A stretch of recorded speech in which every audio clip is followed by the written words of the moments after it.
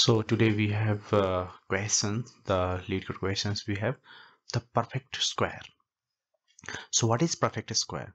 Perfect square, uh, the questions says that a perfect square is a integer, right? Perfect square is an integer, and that is a square of integer, right? That is a square of integer. In other words, it is a product of sum of two integer itself, right? How? So for example, it is saying 1 4 9 16, right? 1 4 9 16 are perfect square, while 3 and 11 are not. How? There is one example here in which n is 12 and it is saying this is a perfect square. Why? Because 12 can be get the product of 4 4 4 4, right? 4 plus 4 plus 4, right? And we will get 3 times, we have used 3 times 4, that's why the output is 3. And so that 12 is a perfect square. Similarly, if n is equal to 13, you will have 9 plus 4, 4 plus 9, right? 4 plus 9, right? See here, 4 plus 9. So it is also a perfect square. So how we will do the coding for this one, right? So it's very easy.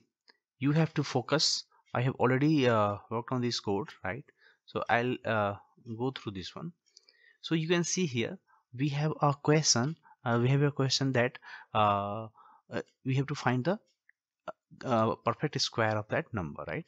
So we will enter this number like 12. I'm going to enter in this. So n is 12 and we are taking as integer type n. So we will first take a dp as a memory. We will store the all the already calculated values, right? If n is already calculated, right? If we know the value of some value, right? We know the 12 value, right? So what we will do, we knows that its value is already calculated. Like we are going to calculate 16, right?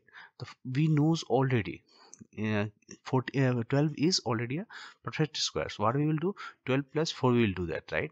And it will give you the perfect square number. Similarly, the other number will go on.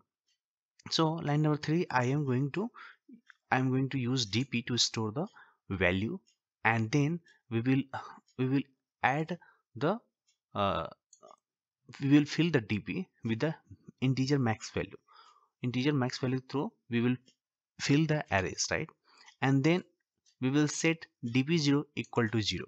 That we will initialize here dp0, the index of 0 is 0. Now we will go through I equal to 1 to I plus plus, we will go, okay? Plus plus I, we will go. How? We will take max integer, that is mean value we will taking, max integer mean value, and int j equal to 1 we will taking. Why we are taking? Let's understand first. I minus j into j. I minus j into j. We know what I value we have. I value is 1, right? And whatever the value we have in j, that is currently 1, right? Currently 1. If I minus j into j is 1, correctly? And if it is greater than or equal to 0, that is true. That is true for this time, right? Because I value is 1 and j value is 1. So 1 minus 1 is equal to 0. So this condition is going to satisfy, right? So now what we will do here, we will calculate the mean value, right? We know the mean value is max integer. We know the max integer value we have, and dp I minus I, right? dp of index 0 is 0 we have currently, right? We have taken dp of 0 is 0 we have taken, and plus 1, right? So this is 1 and this is max integer, right? So this whole value will be what? This whole value will be 1, right? Because we know that this is the max value, this is the max value, and this is the 1, right? This is 0 and this is plus 1, so this will be 1. So now the mean is 1. Not, this is not the max value, now this is the mean value. And then we will increase j, then we will increase j plus plus j. After that calculation we will increase j here. Now second time I value will be not 1, its value will be 2, and similarly j value will be 2, right?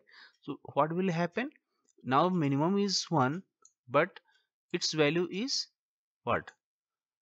2 minus 2 is 0, right?